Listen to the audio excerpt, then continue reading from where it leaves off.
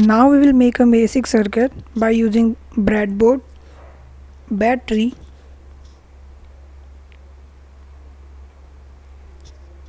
LED.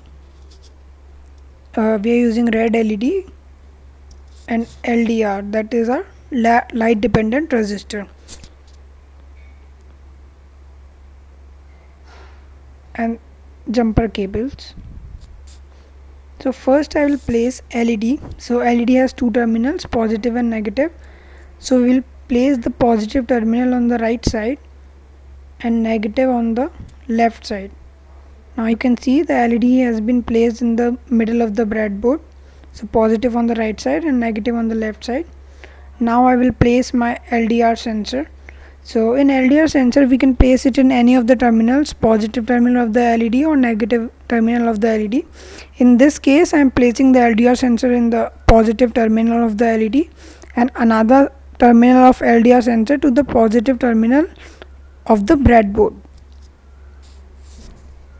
Now I will take a jumper cable and place it in the negative terminal of the LED to the negative terminal in the breadboard.